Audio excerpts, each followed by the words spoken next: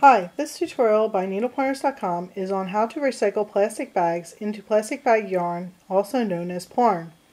This sturdy plastic bag yarn can be used for lots of different crocheting, knitting, and weaving projects. The first thing to do is to sort the plastic bags by color. After sorting, it is time to make the Plarn. Lay the plastic bag out flat, flattening the seam and smoothing out wrinkles. Fold the bag in half lengthwise, and then in half again.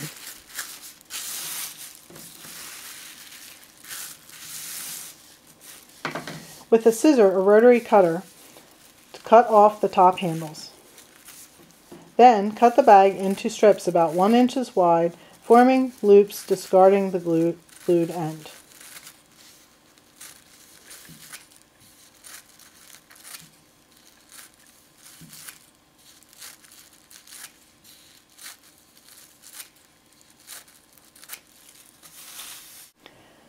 After you have cut a lot of loops, it is time to link the loops together using a lark's head knot.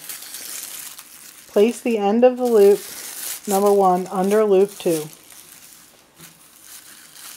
Then take the end of loop number 1 over and in front of loop number 2.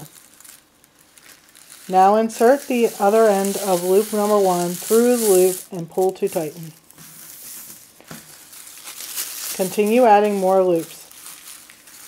Then roll yarn into a ball. It's that simple.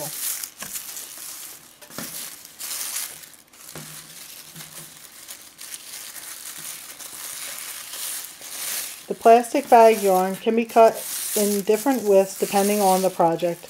Also, the handles and glued ends of the bag can be recycled by using it as stuffing for other projects, packing material, or taking it to the local recycling bin for plastic bags.